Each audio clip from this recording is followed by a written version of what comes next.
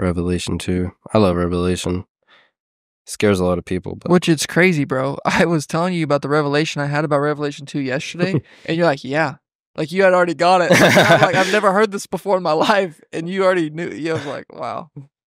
Yeah, Revelation 2, Jesus he's issuing his rebukes to the churches, and in Revelation 2, starting in verse 2, it's to the church in Ephesus, the Ephesian church. It says, I know your works, your toil and your patient endurance, and how you cannot bear with those who are evil, but have tested those who call themselves apostles and are not, and found them to be false. I know you are enduring patiently and bearing up for my name's sake, and you have not grown weary. And you can see that, like, this church, man, they're trying to follow God. You can see them. They're not conforming to the pattern of this world. They're trying to be transformed. They're following the Lord. They're serving. They're loving people. And then Jesus says, I have this against you, that you have abandoned first love.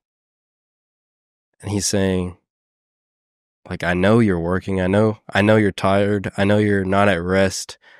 I know that you've abandoned, or I know that you're doing all these things for me, but you forgot about me. You forgot about the love you had at first, which is me. And Jesus, I love that he gives them the remedy.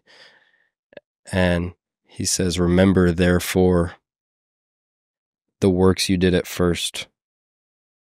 He says, but I have this against you, that you have abandoned the love you had at first. Remember, therefore, from where you have fallen, repent and do the works you did at first. And it's So, Austin, if they're doing, from the outside looking in, they are doing everything. Yeah. So, repent, how do you repent to the works there? What's at first? What is that? What's the works you did at first? I mean, think about the first moment you got saved. You're not thinking that you attained this. You're not like, man, I finally finished my job. You know, it's finally over. The project is finished. Now I have salvation. No, you're like, wow, I just need to love. Like, this is what I was created for. This is what I was made for. That's the love you had at first at salvation. And you're not thinking, man, I attained this, but the love you had at first is just to believe. That's what Jesus says. Like, what are the works we are to do for God? Believe in he whom he has sent. The Christian, when they first get saved, if they forget to read their Bible in the morning, they don't care. Yeah. Because I just got saved out of, did you see, Jesus, all this bad stuff I used to do? I was born again.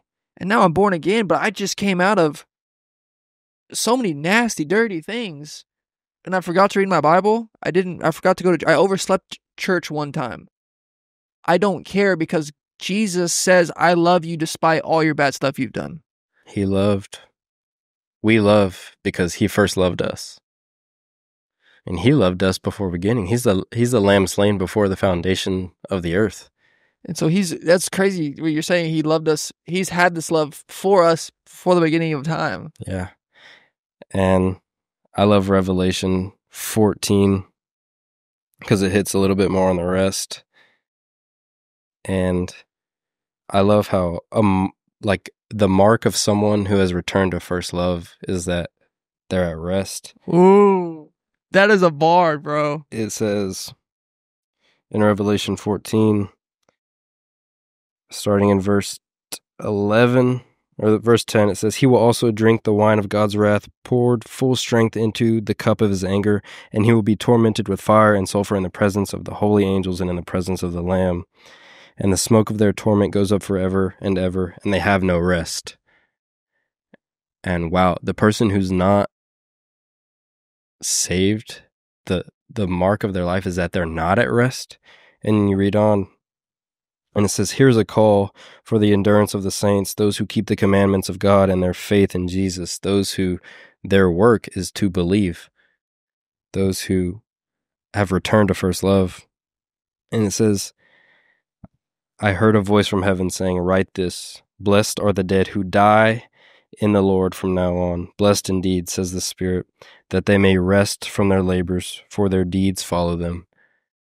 And it's like, these are the people that they had the faith. These are the people who returned to first love.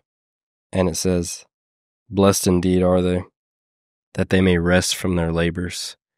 And Jesus says, come to me, all who are tired, all who are weary, all who have this burden, come to me and I will give you rest. For my yoke is easy and my burden is light. And it doesn't mean that there's no yoke, no burden, doesn't mean life's not hard, doesn't mean that there's not a narrow path, but it means that it's easy with him, and only because of what he's done already.